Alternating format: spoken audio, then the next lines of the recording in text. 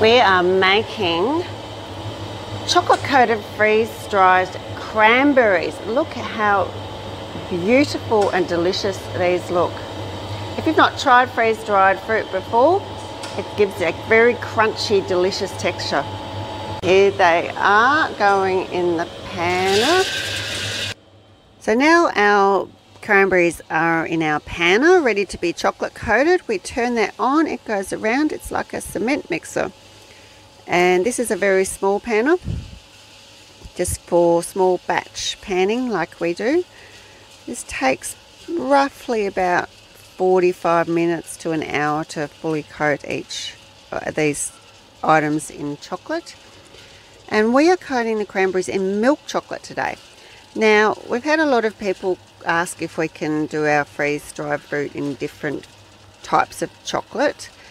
What we did when we first decided to do this range was, firstly we tested a whole pile of different freeze-dried fruits and decided which ones tasted amazing and would go really well with chocolate. Then we tasted them with each type of chocolate and decided which chocolate we were going to initially combine them with.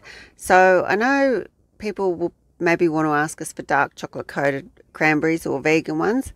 We're not doing them just at the moment, but we may in the future. Now, if you're wondering what other freeze-dried fruits we decided to make, we have apple, strawberries, blueberries, and lychees, and we also have made passion fruit and raspberry bark using freeze-dried fruit.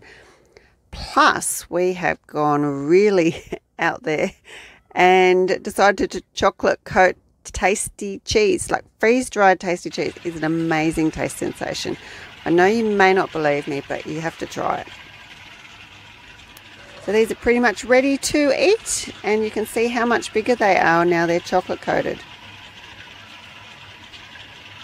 Okay, now we're going to try these new chocolate coated cranberries. Look at these. These are so delicious.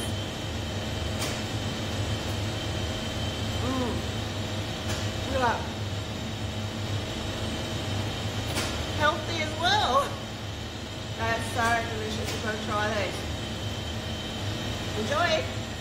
Shop online at shop.poppyschocolate.com.au or buy in store.